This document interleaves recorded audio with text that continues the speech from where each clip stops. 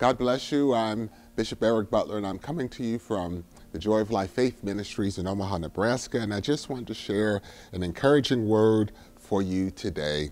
And I want to read from the word, 1 Chronicles chapter 16 and verse 8, where it says, "Give thanks unto the Lord, call upon his name, make known his deeds among all people."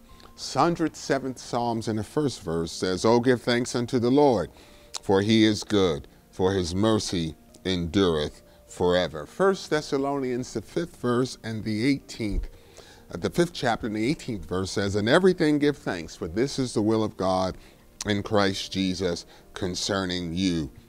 Ephesians chapter 5 and verse 27, "Giving thanks always for all things unto God and the Father in the name of our Lord Jesus Christ." I want to encourage you today from that scripture with this word, giving thanks always for all things.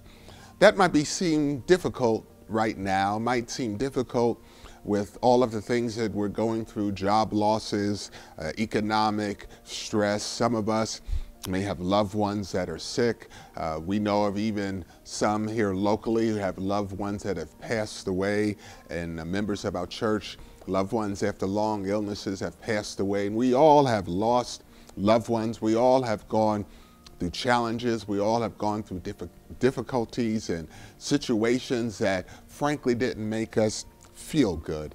And it's tough in those times to think about what the Lord is instructing us. He doesn't say that we should be giving thanks for all things, but in everything that we're in, we still give thanks. No matter what the situation is, no matter what the circumstances are, we still give thanks. Thanksgiving and a grateful heart is required of all of us, despite the circumstances, despite the environment, despite the situation. Having a grateful heart and thanksgiving is a requirement. If nothing else, we should be thankful for the great work that God has done in our lives, that great work of salvation, that great work of sanctification. We could be thankful in advance that we know God is going to answer all of our prayers. We could be thankful in advance because we know that God is still taking care of us. We could be thankful in advance because we know, despite the circumstances we may be faced with, God is still God. The Bible says the earth is the Lord's, the fullness thereof, the world, and they that dwell therein. We still know who's in control. We still know who's in charge. We still know who has the final say so. In the natural world, there's an appeal process.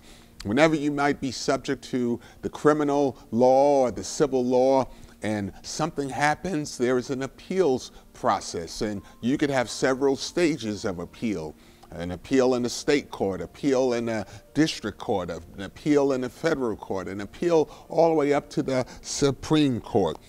And even after that, there's also some things known as presidential pardons, governor pardons, where you get an appeal for something that has happened, but you could be pardoned from it. We understand God has the final say-so. He is the final appeals court. He is the final pardoning party, and he has the final say on everything that happens. So we need to understand that a day and time like this, we're going to give thanks always for all things. Despite what we're going through, despite what we're dealing with, we are going to be happy in Jesus alone. Let's pray. Father, we thank you today, and we bless you. We glorify you.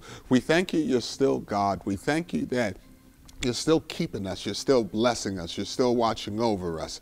We thank you for watching over our families and watching over our loved ones. We thank you for keeping our city, our state, our country. We thank you for being everywhere in the world and blessing the people that need you. We thank you that you're still in control. And so give us a grateful heart. Give us a thankful heart, even in the midst of what we're dealing with. We pray these things in your name. Amen. God bless you. Thank you again for joining with us. And remember, God is still God, and He's still in control.